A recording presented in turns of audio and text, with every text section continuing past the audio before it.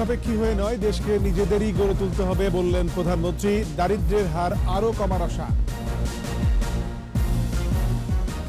Broiler মুরগির দাম কেজিতে 40 টাকা কমানোর ঘোষণা। উত্তাপ বেড়েছে বেগুন, শসা ও লেবুতে। গরুর মাংস আমদানির পক্ষে বিসিসিআই। রোজায় বাড়তি মুনাফা না করার আহ্বান। আওয়ামী লীগের উপকমিটিগুলোর সদস্য তালিকা জমা দেওয়ার নির্দেশ। অনুপ্রবেশ ঠেকাতে সতর্কতা।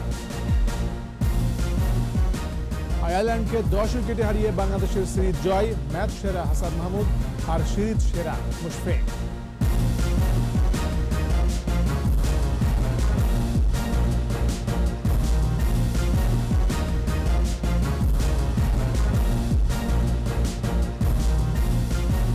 শুনছিলেন ফার্স্ট সিকিউরিটি ইসলামী ব্যাংক লিমিটেড সংবাদ শিরোনাম। আমন্ত্রণ রাত 11টার একুশে সংবাদে। সাথে আছি আমি MAG ওসমান।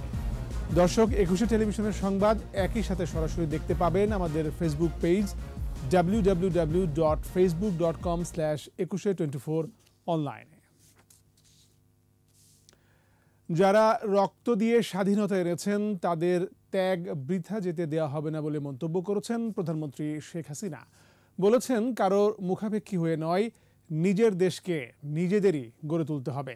প্রধানমন্ত্রী বলেন, দেশে গণতন্ত্রের ধারা অব্যাহত আছে বলে দেশের উন্নয়ন অব্যাহত রয়েছে।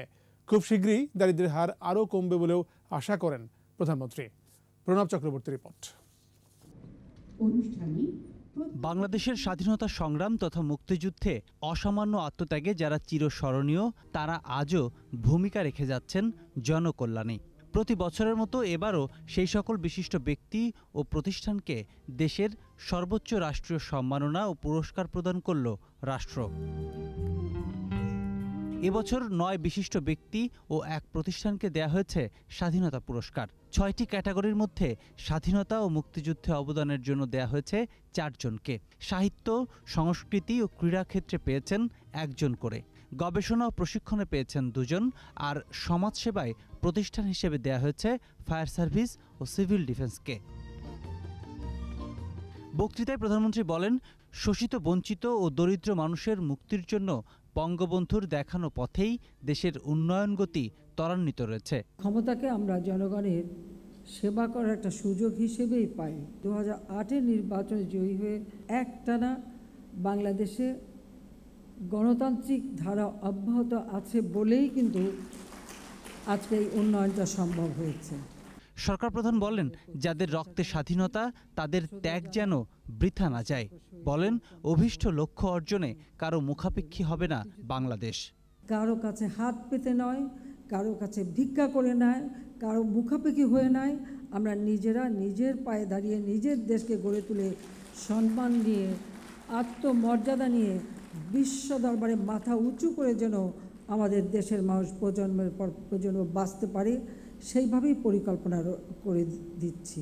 প্রধানমন্ত্রী বলেন, করোনা মোকাবিলার পর বিশ্ব পরিস্থিতি সামলেও অর্থনীতির চাকা সচল রয়েছে। আসন্ন রমজানে দেশের মানুষের কষ্ট লাঘবে চেষ্টা করছে সরকার। রমজানের সময় যা যা প্রয়োজন হয় আমরা বেশি দামে কিনে আনছি, কিন্তু আমরা সেখানে ভর্তুকি দিয়ে স্বল্প দামে এই যে পারিবারিক কার্ড আমরা দিয়ে দিয়েছি। এই পারিবারিক কার্ডের মাধ্যমে যারা নিম্ন বেতনভোগ বা নিম্ন মধ্যবিত্ত তারা কিনতে পারে। গণতন্ত্রের ধারা অব্যাহত রেখে দেশের উন্নয়ন অগ্রযাত্রায় সকলের সম্মিলিত পদক্ষেপ থাকবে আশা করেন প্রধানমন্ত্রী।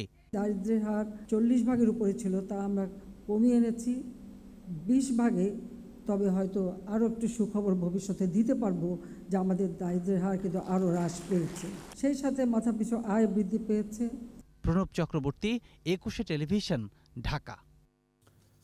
রমজান মাসে ব্রয়লার মুরগি খামার থেকে 195 টাকায় বিক্রি করবে 4টি বড় কোম্পানি। এর আগে ভোক্তা অধিকার সংরক্ষণ অধিদপ্তর 4 বড় কোম্পানির কাছে মুরগির অযৌক্তিক দাম বাড়ার কারণ জানতে চায়। আলোচনার পর এই সিদ্ধান্ত জানায় কোম্পানিগুলো। সবিতা চুরানের রিপোর্ট, জানাচ্ছেন মানিক শিকদার। গত কয়েকদিন ধরেই অস্থির মুরগির বাজার। ব্রয়লার মুরগির দাম গিয়ে ঠেকেছে 250 থেকে 270 টাকায়। আজও ফার্ম থেকে প্রতি কেজি মুরগি 220 থেকে 230 টাকায় বিক্রি হয়েছে।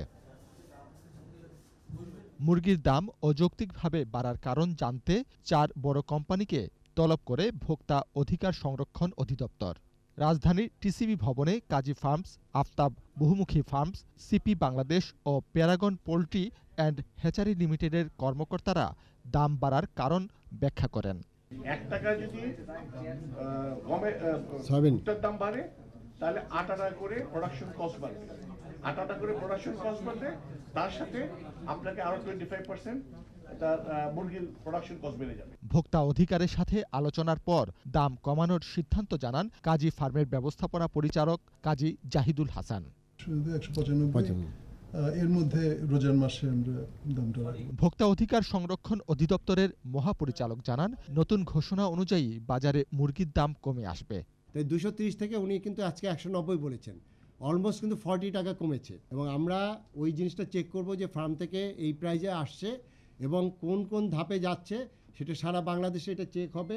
বুধবার বাজার তদারকির পর 4 বড় কোম্পানিকে চিঠি দিয়ে মুরগির দাম বাড়ানোর ব্যাখ্যা দিতে প্রয়োজনীয় প্রমাণসহ সশরীরে হাজির হতে বলা হয়।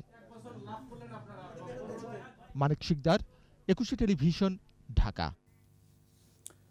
রাজধানীর বাজারে চিনির সরবরাহ স্বাভাবিক হয়নি, পর্যাপ্ত মিলছে না খোলা চিনি। প্যাকেট চিনি বিক্রি হচ্ছে 115 টাকা কেজি দরে। অস্বাভাবিক বেড়েছে খুরমা খেজুরের দাম, বেড়েছে বেগুন, শসা ও লেবুর দামও। মাছ মাংস বিক্রি হচ্ছে উচ্চ মূল্যে। আহমদ বাবুর রিপোর্ট। শুক্রবার থেকে রমজান শুরু, আর রমজানকে কেন্দ্র করে অস্বাভাবিক বেড়েছে বেশ কিছু নিত্যপণ্যের দাম। বাজারে চিনির সরবরাহ এখনো স্বাভাবিক হয়নি, দাম অনেক বেশি, পর্যাপ্ত পাওয়া যাচ্ছে না খোলা চিনি। খেজুরের দাম প্রায় আকাশ ছোঁয়া, প্রতি কেজি ভালো মানের খেজুর বিক্রি হচ্ছে 1200 টাকা পর্যন্ত। সর্বোচ্চ 1000, সর্বনিম্ন 160। চিনি আমার 112 টাকা কিনতে হয়, সরকারি রেট 112 টাকা বেচতে হয়। ছোলার দাম তো আপনি এবার হলো 80-85 টাকা, আর নরমাল যে মসুরটা হলো 100 টাকা, 140 টাকা, ভালোটা সর্বনিম্ন 100 টাকা। সব জিনিসের দামে বাড়তি। ক্রেতারা বলছেন সরকারের নজরদারি আরো কঠোর হওয়া দরকার। কেন রমজান এলেই পণ্যের দাম বাড়বে, প্রশ্ন ক্রেতাদের। মাছের দাম, তরকারির দাম, সব জিনিসের দাম। সরকারের উচিত যে সব প্রোডাক্টেরই একটা সীমিত দাম ধরে দেওয়া। কাঁচা বাজারে বেড়েছে বেগুন, শসা, লেবু সহ কয়েকটি পণ্যের দাম। ডালি 40 টাকা, 30 টাকা, 50 টাকা, বেগুন 80, শসা 50। রমজানকে কেন্দ্র করে মাছের দামও চড়া। কিছু মাছ আছে 100 টাকা, কিছু মাছ আছে 50 টাকা বাড়তি, এরকম আছে। ইলিশি 1 কেজি সাইজের গুলো হলো 1400 টাকা কেজি। 1000 টাকা কেজি ছিল, ওটা এখন 2000 টাকা কেজি। মানে ইলিশের কথা বলতেছি, তো অন্যান্য মাছ ওটা মানে আগের তুলনায় অনেক বেশি। গরু, খাসির মাংস আগের মতোই উচ্চ মূল্যে বিক্রি হচ্ছে। রাজধানীর বাজারে ব্রয়লার মুরগি বিক্রি হচ্ছে 260 টাকা কেজি দরে। বাজারের যে অবস্থা, আমরা নিম্নবিত্ত মানুষরা তো শেষ। আহমদ বাবু, একুশে টেলিভিশন, ঢাকা। দাম কমাতে গরু, মুরগির মাংস আমদানির পক্ষে বিসিসিআই। নিত্যপণ্যের আমদানি, মজুদ, সরবরাহ ও বাজার পরিস্থিতি নিয়ে সভায় ব্যবসায়ীদের রমজানে বাড়তি মুনাফা না করারও আহ্বান জানিয়েছেন সংগঠনটি। মেহেদী হাসানের রিপোর্ট। কাল শুরু হওয়া রমজানে বাজার নিয়ন্ত্রণের উপায় জানতে মতবিনিময় সভা করে এফবিসিসিআই। পাইকারি ব্যবসায়ী, বিভিন্ন বাজার কমিটির নেতাদের পাশাপাশি সভায় অংশ নেন মিল মালিকরাও। এফবিসিসিআই সভাপতি বলেন, গরুর মাংসের পাশাপাশি অস্বাভাবিক হারে বেড়েছে মুরগির দাম। সাময়িক সময়ের জন্য হলেও তাই গরু মুরগি আমদানির সুযোগ দেওয়া প্রয়োজন বলে মত দেন তিনি। তবে জানান, মুরগির খামার মালিকদের সবাই আমন্ত্রণ জানানো হলেও তারা আসেননি। যদি প্রয়োজন হয়, জাতির জন্য প্রয়োজন, মানুষের জন্য প্রয়োজন হলে আবার ওপেন হবে। আমরা এফবিসিআই থেকে আমরা প্রয়োজনে আমরা সরকারকে, বাণিজ্য মন্ত্রণালয়দেরকে অনুরোধ করব যে আমাদের গরুর মাংস বা আমাদের পোল্ট্রি ওপেন করে দেওয়ার জন্য, ডিম ওপেন করে দেওয়ার জন্য। স্থানীয় শিল্পকে সুরক্ষার নামে আমদানিতে অতিরিক্ত শুল্ক আরোপে ব্যবসায়ীরা ইচ্ছামতো মুনাফা করছে বলে অভিযোগ করে consumers association of Bangladesh, cab. বাজারকে বাজারের জন্য উপযুক্ত রাখার জন্য যে প্রতিযোগিতামূলক অবস্থান দরকার, ফিনিশড গুডস এবং ইন্টারমিডিয়েট গুডস, ফিনিশড গুডস এবং উৎপাদকের গুডসের ভিতরে প্রতিযোগিতার অবস্থান বজায় রাখার জন্য ট্যারিফ ব্যারিয়ার এবং ট্যাক্স ব্যারিয়ারগুলোকে তুলে দিয়ে একটা প্রতিযোগিতার ক্ষেত্র তৈরির জন্য সুপারিশ করবেন। চিনির পর্যাপ্ত মজুদ আছে দাবি করা হলেও কেন সরকার নির্ধারিত দামে বিক্রি হচ্ছে না তা জানতে চাইলে পাইকারি ব্যবসায়ীদের সাথে বাকবিতণ্ডায় জড়ান এফবিসিসিআই সভাপতি। আমরা 6 মাস ধরে বলতাছি যে চিনির সংকট আছে, চিনি কিছু আমদানি করতে হবে, রিফাইন সুগার। রিফাইন সুগার তো আমদানি হচ্ছে, কোথায় হচ্ছে? কেন আমরা টিসিবিও তো আমদানি করতেছি না, টিসিবি রিফাইনারদের ওয়ালাদের কাছ থেকে কেউ করে ফেলে নিচ্ছে। আমরা করেন না কেন? টিসিবি আলাদা করে করছে, ব্যান্ড তো না, বেসরকারি মিলে চিনি তো ব্যান্ড না। মেহেদি হাসান, একুশে টেলিভিশন, ঢাকা। আওয়ামী লীগের কেন্দ্রীয় উপকমিটিগুলোর পূর্ণাঙ্গ সদস্য তালিকা দ্রুততম সময়ের মধ্যে জমা দেওয়ার তাগিদ দিয়েছে শীর্ষ নেতৃত্ব। উপকমিটিগুলোর দায়িত্বে থাকা সম্পাদকরা জানিয়েছেন সদস্য চূড়ান্তের কাজ শেষের পথে। বিতর্কিত অনুপ্রবেশকারী ঠেকাতে চুলচেরা বিশ্লেষণে সতর্কতা অবলম্বন করা হচ্ছে বলেও জানিয়েছেন তারা। বিস্তারিত জানাচ্ছেন ফারজানা শোভা। গেল 24 ডিসেম্বর হয়ে গেল ক্ষমতাসীন আওয়ামী লীগের 22তম জাতীয় সম্মেলন। শ্রম বিষয়ক সম্পাদক ছাড়া সম্মেলনের মাধ্যমে সম্পাদক মণ্ডলীর সব পদই পূরণ করা হয়েছে। নির্বাচনের বছরে দ্রুত সংগঠন গোছাতে তোড়জোড় চলছে উপকমিটি পুনর্গঠনে। এর মধ্যে উপকমিটির চেয়ারম্যান, কো চেয়ারম্যান ও সদস্য সচিবদের নাম ঘোষণা করা হয়েছে। বাকি সদস্য পদগুলোর জন্য আগ্রহীরা ভিড় জমাচ্ছেন দলের কেন্দ্রীয় দপ্তরে, ধর্ণা দিচ্ছেন দায়িত্বপ্রাপ্ত নেতাদের কাছে। আওয়ামী লীগের গঠনতন্ত্রে প্রতিটি সম্পাদক পদের অনুকূলে উপকমিটি গঠনের কথা থাকলেও সদস্য সংখ্যা কত হবে তা নিয়ে নির্দিষ্ট কিছু বলা নেই। তবে অহেতুক বিশাল কমিটি করতে চান না সম্পাদকরা। দলের দুঃসময়ে যারা ছিলেন তারা যেন সমাজের কাছে, পরিবারের কাছে দলের প্রতি অবদানের স্বীকৃতি স্বরূপ একটি প্রাপ্তি পায়, রাজনৈতিক স্বীকৃতি পায়, সেদিকটিও দেখতে বলেছেন। বিভিন্নভাবে আমাদের দলে অতীতে ভূমিকা রেখেছেন এবং ভবিষ্যতে রাখতে পারবেন, যারা আগামী নির্বাচনে অনেক বেশি প্রোডাক্টিভ এবং অ্যাক্টিভ কাজ করতে পারবেন, সেই ধরনের লোকজনকে নিয়ে আমাদের কমিটি করার চিন্তা ভাবনা আছে। আমরা অলরেডি এগুলো নিয়ে কাজ করছি। আমি আমাদের উপকমিটির যারা সদস্য ছিলেন, আমি অন্ততপক্ষে এইটুকু বলতে পারি আমরা স্যাটিসফাইড তাদের উপরে। অ্যান্ড সেই ক্ষেত্রে তেমন একটা আমি দেখি না যে পরিবর্তন করার সুযোগ আছে। যে কাজ করছে তাকে তো আর বাদ দেওয়া যাবে না। অবশ্যই যত তাড়াতাড়ি করা যায় ততই আমরা আমাদের কাজের জায়গাটা আরো পাবো। রমজানের আগে উপকমিটিগুলো পুনর্গঠন করতে বেশ কয়েকবার সাধারণ সম্পাদক ওবায়দুল কাদেরও তাগিদ দিয়েছিলেন। তবে সম্পাদকরা বলছেন কোনো বিতর্কিত ব্যক্তি যেন উপকমিটিতে স্থান না পায় সেদিকে লক্ষ্য রেখে যাচাই বাছাই করছেন তারা। ত্যাগী পরীক্ষিতদেরকে মূল্যায়ন করা হবে, ইতিপূর্বেও তাই করা হয়েছে। প্রত্যেক সম্পাদকই তাদের সেখানে দক্ষতা এবং সফলতার স্বাক্ষর রেখে গেছেন এবং অনেকেই পুনরায় তাদেরকে নির্বাচিত করা হয়েছে এবং সেইভাবেই কমিটিগুলো গঠন প্রক্রিয়া চলছে, চুলচেরা বিশ্লেষণ করে। এখানে পরীক্ষিতরা এবং ত্যাগীরা এবং পরিশ্রমীরাই প্রাধান্য পাবে। বর্তমানে আওয়ামী লীগের 19টি সম্পাদক পদ রয়েছে। নির্বাচনকে সামনে রেখে রাজপথের সক্রিয় ও ত্যাগী ছাত্রলীগ নেতাকর্মীরা এসব উপকমিটিতে অগ্রাধিকার পাবে। ফারজানা শোভা, একুশে টেলিভিশন, ঢাকা। বঙ্গবন্ধুকে ভালোবাসলে সন্ত্রাস, মাদক ও জঙ্গিবাদকে না বলতে হবে বলে মন্তব্য করেছেন আওয়ামী লীগের সাধারণ সম্পাদক, সড়ক পরিবহন ও সেতুমন্ত্রী ওবায়দুল কাদের। ফরিদপুরে এক অনুষ্ঠানে যোগ দিয়ে এই মন্তব্য করেন তিনি। স্থানীয় শেখ জামাল স্টেডিয়ামে প্রথমবারের মতো বিদেশি 7টি ভাষায় জাতির পিতা বঙ্গবন্ধু শেখ মুজিবুর রহমানের ঐতিহাসিক 7 মার্চের ভাষণ উপস্থাপন করা হয়। হাজারো মানুষের উপস্থিতিতে ঐতিহাসিক এই ভাষণটি উপস্থাপন করেন বিভিন্ন প্রতিষ্ঠানের 7 শিক্ষার্থী ও শিক্ষক। বঙ্গবন্ধুর এই ঐতিহাসিক ভাষণের দিনটিকে আন্তর্জাতিক ভাষণ দিবস হিসেবে স্বীকৃতি দেওয়ার দাবি করেন বক্তারা।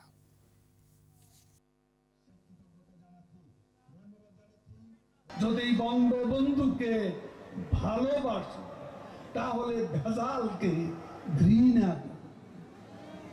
তোমরা কি বঙ্গবন্ধুকে ভালোবাসো? যদি বাসো সাম্প্রদায়িক অপশক্তিকে ঘৃণা করো। বিএনপির মধ্যে ভয়াবহ সংকট চলছে বলে মন্তব্য করেছেন তথ্য ও সম্প্রচার মন্ত্রী ডক্টর হাসান মাহমুদ। সচিবালয়ে সমসাময়িক বিভিন্ন বিষয়ে সাংবাদিকদের প্রশ্ন উত্তরে তিনি বলেন, বিএনপির চেয়ারপারসন সাজাপ্রাপ্ত আসামি আর ভাইস চেয়ারম্যান পলাতক। 14 বছরের ঈশ্বরীয় উন্নয়ন ও অগ্রগতি দেশে বিদেশে প্রশংসা পাচ্ছে বলেই সংকট দেখছে বিএনপি। আওয়ামী লীগ বিদেশিদের কাছে ধর্ণা দেয় না বলেও জানান তথ্যমন্ত্রী।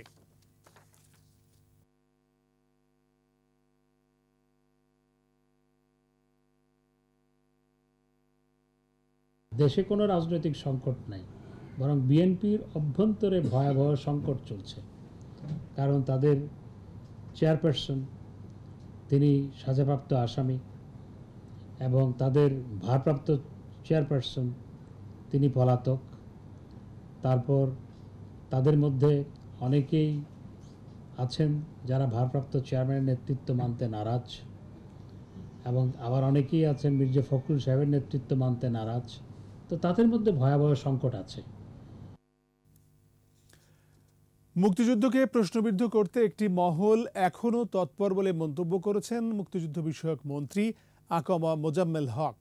পতাকা উত্তোলন দিবস উপলক্ষে এক অনুষ্ঠানে তিনি বলেন, বাংলাদেশ এখন সকল সূচকে পাকিস্তানের চেয়ে এগিয়ে, সারা বিশ্বে উন্নয়নের রোল মডেলে পরিণত হচ্ছে বাংলাদেশ। মন্ত্রী জানান, সে সময়কার গোয়েন্দা তথ্যই প্রমাণ করে সমস্ত প্রস্তুতি নিয়েই বঙ্গবন্ধু যুদ্ধের ঘোষণা দিয়েছিলেন।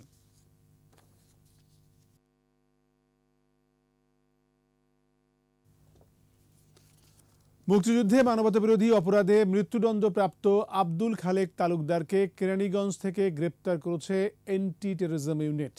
পুলিশ জানায়, মামলার পর থেকে আত্মগোপনে ছিলেন আব্দুল খালেক। পলাতক অবস্থায় 2019 সালের 28 মার্চে আব্দুল খালেক সহ 4 জনকে মৃত্যুদণ্ড দেন আন্তর্জাতিক অপরাধ ট্রাইব্যুনাল।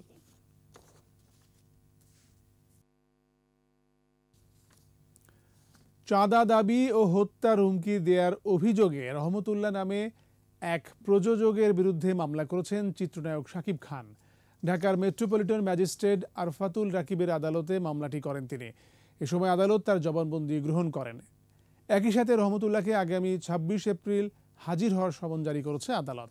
এর আগে মামলা করতে বেলা 11:13 ঢাকা চিফ মেট্রোপলিটন ম্যাজিস্ট্রেট আদালতে উপস্থিত হন শাকিব খান। এই প্রযোজকের নামে মানহানি মামলা করতে 18 মার্চ রাতে গুলশান থানায় গেলে সেখানে তার মামলা নেওয়া হয়নি।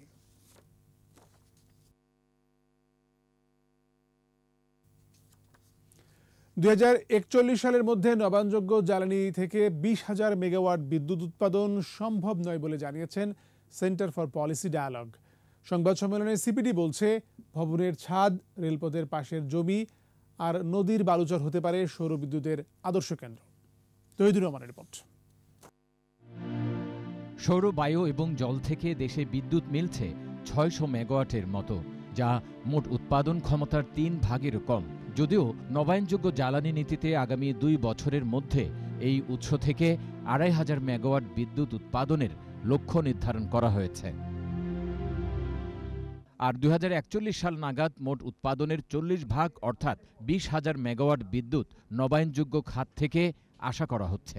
$12,000 পার ক্যাপিটা যদি চিন্তা করি, তার এগেইনস্টে যদি আমি ওই পরিমাণ বিদ্যুতের কনজাম্পশন সেট করি এবং তার এগেইনস্টে যদি আমি জেনারেশন ক্যাপাসিটি সেট করতে যাই, তাহলে এটা একটা অসম্ভব রকমের নাম্বার আসবে, যেটা এই মুহূর্তে বাংলাদেশের প্রেক্ষাপটে যখন আমরা মাত্র 13,000 মেগাওয়াট বা 14,000 মেগাওয়াট ব্যবহার করছি, আর 17 বছরের ভিতরে আমরা এখানে এটিকে 75,000-এ নিয়ে যেতে পারবো, এটি আমাদের কাছে মনে হয় না।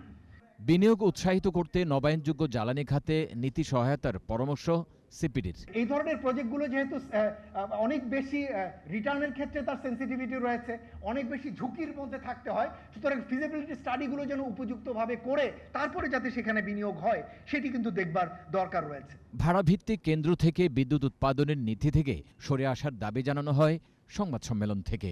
আমাদের কাছে মনে হয়েছে যে ভিশনের একটা শিফট হয়েছে, যেটা ইতিবাচক, যেটা এখানে আমরা দেখতে পাই। তবে এটির ভিতরে আমরা মনে করি যে ইমিশন রিলেটেড টার্গেটগুলোকেও এটার ভিতরে অন্তর্ভুক্ত করা দরকার। তৌহিদুর রহমান, একুশে টেলিভিশন, ঢাকা।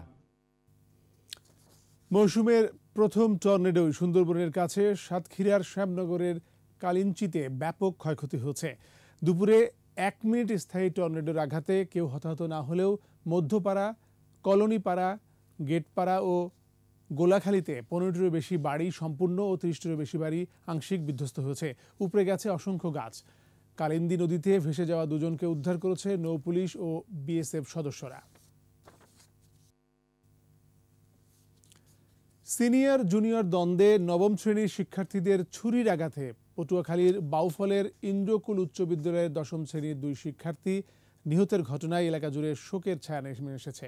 সকাল থেকে খণ্ড খণ্ড মিছিল নিয়ে হত্যাকারীদের দ্রুত গ্রেপ্তার ও উপযুক্ত শাস্তির দাবি জানান বিশ্ববিদ্যালয়ের শিক্ষক শিক্ষার্থী স্বজন ও এলাকাবাসী। এই ঘটনায় এখন পর্যন্ত কোনো মামলা হয়নি বলে জানিয়েছেন বাউফল থানার ওসি আল মামুন। গতকাল বিদ্যালয়ের এসএসসি শিক্ষার্থীদের বিদায় অনুষ্ঠানে হাতাহাতির জেরে স্কুল ছুটির পর নবম শ্রেণীর রায়হান ও তার গ্যাং দশম শ্রেণীর মারুফ, সিয়াম ও নাসিফকে ছুরিকাঘাত করে। গুরুতর আহত 3 জনকে বরিশালে নেয়ার পথে মারুফ ও নাফিস মারা যায়।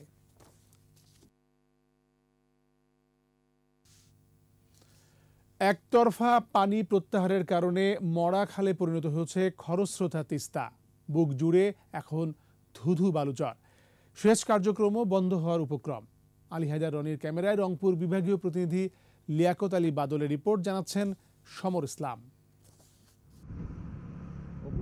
তিস্তার উপর নির্ভরশীল রংপুর, নীলফামারী, লালমনিরহাট ও গাইবান্ধা জেলার প্রায় 1.5 কোটি মানুষ। দীর্ঘদিন খনন না করায় ভরাট হয়ে গেছে নদীর বেশিরভাগ অংশ।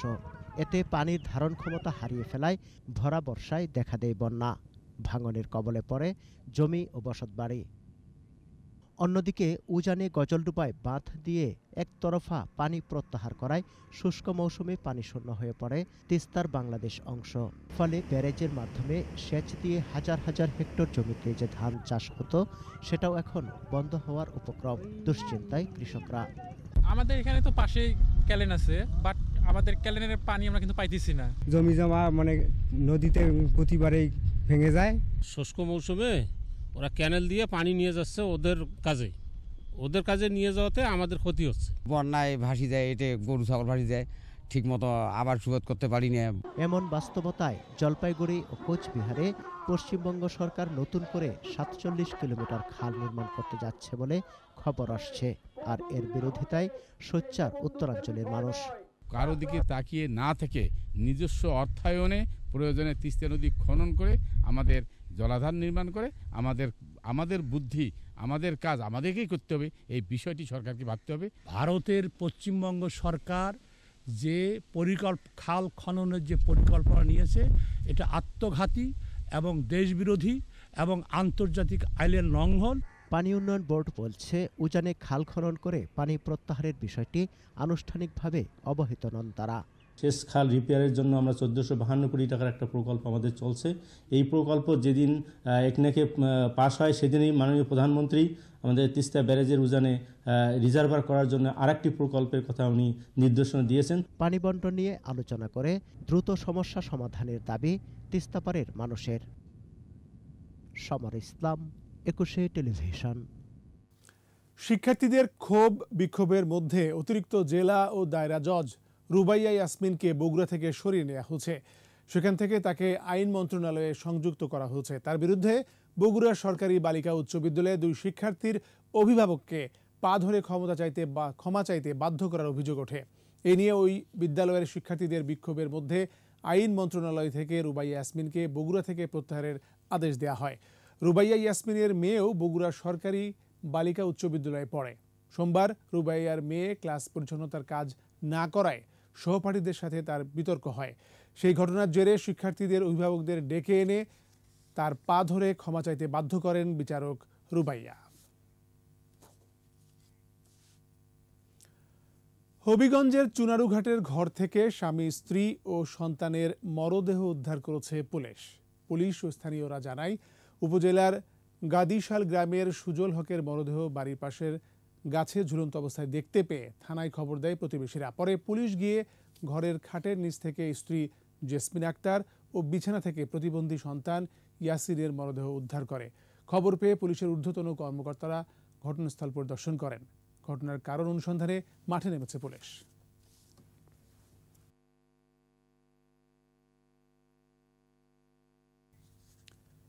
ঠাকুরগাঁওয়ে দ্রুতগতির আন্তনগর রেল সেবা বাড়লেও অপ্রতুল রেল ক্রসিংয়ের নিরাপত্তা ও গেটম্যান।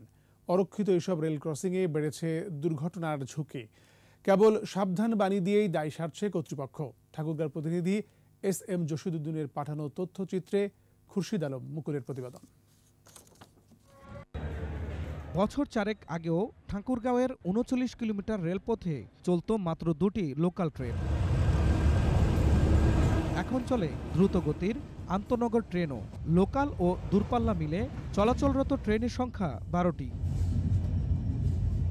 ৩৯ কিলোমিটার রেলপথে অনুমোদিত রেল ক্রসিং ৫৫টি, তবে ৪৬টিতেই গেটম্যান না থাকায় এই সুবিধা বাড়িয়েছে ঝুঁকিও।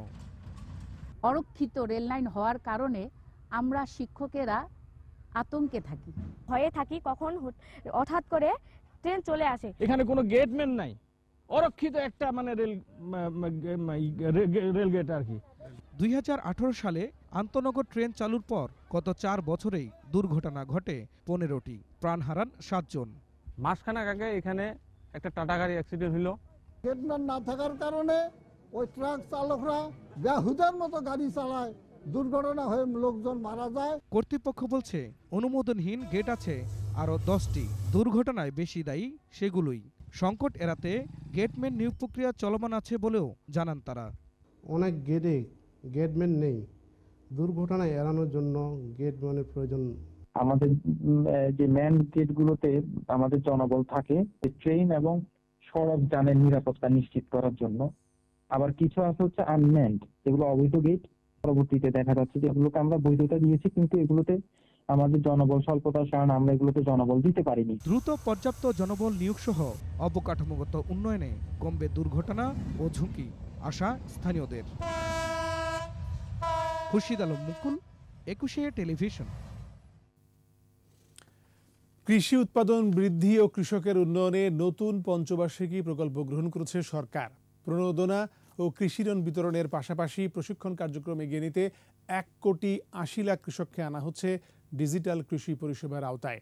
দেওয়া হবে স্মার্ট কার্ড। প্রাথমিকভাবে প্রকল্পের ব্যয় ধরা হচ্ছে ৭,২০০ কোটি টাকা। আগামী অর্থবছর থেকেই এর বাস্তবায়ন শুরু হবে। মহিমা পলি রিপোর্ট। খাদ্য নিরাপত্তা নিয়ে শঙ্কা তৈরি হয়েছে বিশ্বজুড়ে।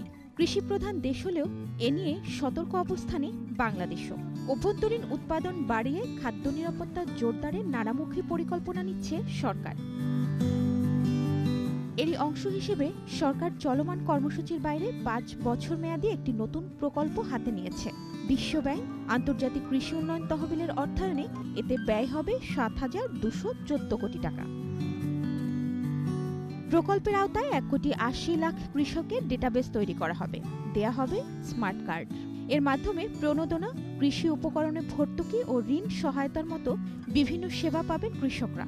সার্বিকভাবে আমাদের কৃষির উৎপাদন বাড়বে এবং খাদ্য নিরাপত্তা নিশ্চিত হবে, কৃষি পণ্যের মান নিয়ন্ত্রণ করা সম্ভব হবে। এছাড়া প্রকল্পটির মাধ্যমে ১,০০,০০০ হেক্টর নতুন জমিতে উন্নত এবং দক্ষ সেচ প্রযুক্তির প্রচলন করা হবে।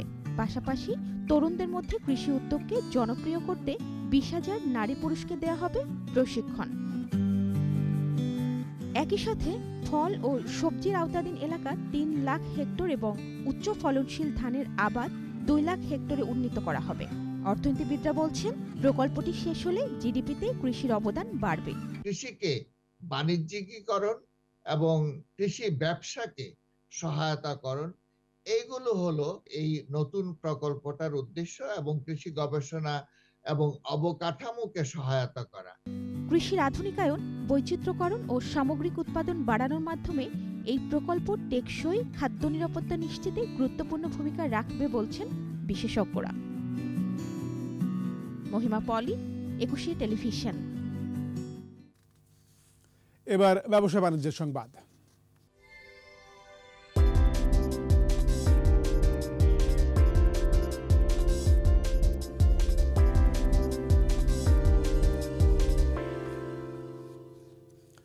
পবিত্র মাহে রমজানকে সামনে রেখে মাসব্যাপী জাকাত ও ক্যাশ ওয়াকফ ক্যাম্পেইন শুরু করেছে সোশ্যাল ইসলামী ব্যাংক। বৃহস্পতিবার ব্যাংকের প্রধান কার্যালয়ে ক্যাম্পেইনের উদ্বোধন করেন ব্যাংকের ব্যবস্থাপনা পরিচালক ও প্রধান নির্বাহী জাফর আলম। এ সময় উপস্থিত ছিলেন উপব্যবস্থাপনা পরিচালক মোহাম্মদ ফোরকানুল্লাহ, আব্দুল হান্নান খান, সকল বিভাগের বিভাগীয় প্রধান ও ঊর্ধ্বতন নির্বাহী। এছাড়া ভার্চুয়াল প্ল্যাটফর্মে যুক্ত ছিলেন ব্যাংকের সকল আঞ্চলিক প্রধান, শাখা ব্যবস্থাপক সহ ঊর্ধ্বতন কর্মকর্তারা।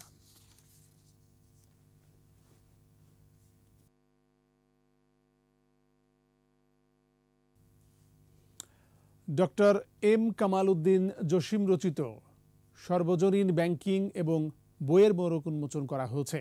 মঙ্গলবার রাজধানীর একটি হোটেলে মোড়ক উন্মোচন অনুষ্ঠানে প্রধান অতিথি ছিলেন ঢাকা বিশ্ববিদ্যালয়ের সাবেক উপাচার্য অধ্যাপক ডক্টর আ ম আরিফিন সিদ্দিক। ইসলামী ব্যাংকের ম্যানেজিং ডিরেক্টর ও সিইও মোহাম্মদ মুরুল মৌলার সভাপতিত্বে অনুষ্ঠানে আরও উপস্থিত ছিলেন স্থানীয় সরকার মন্ত্রণালয়ের সাবেক সিনিয়র সচিব আবু আলম মোহাম্মদ শহীদ খান, ইসলামী ব্যাংকের পরিচালক জয়নাল আবেদিন, গ্লোবাল টেলিভিশনের প্রধান সম্পাদক ও সিইও সৈয়দ ইস্তিয়াক রেজা সহ বিশিষ্টজনেরা।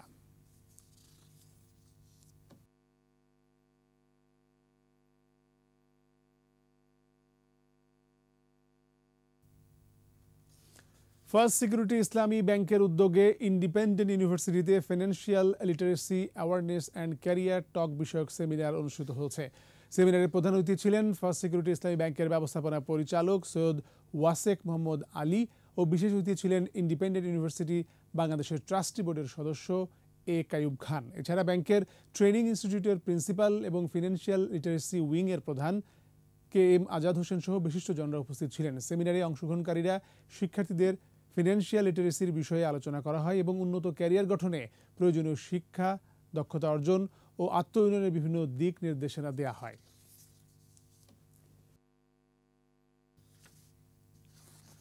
আর এর সাথে শেষ করছি রাত 11টার একুশে সংবাদ। যাবার আগে ফার্স্ট সিকিউরিটি ইসলামী ব্যাংক লিমিটেড সংবাদ শিরোনামগুলো আরও একবার।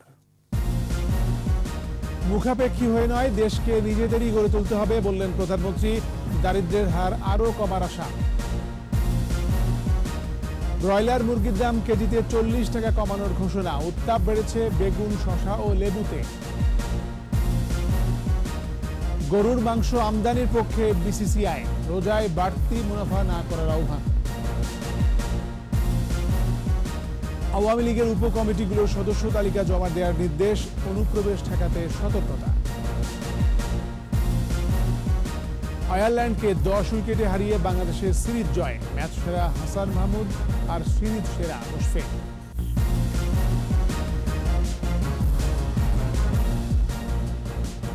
সর্বশেষ খবর জানতে ডায়াল করুন 2010 নম্বরে আর ভিজিট করুন ekushey-tv.com এই ওয়েবসাইটে। এছাড়া ফেসবুকে ভিজিট করতে পারেন facebook.com/ekushey24 অনলাইনে। পরের সংবাদ রাত 1টায় দেখার আমন্ত্রণ।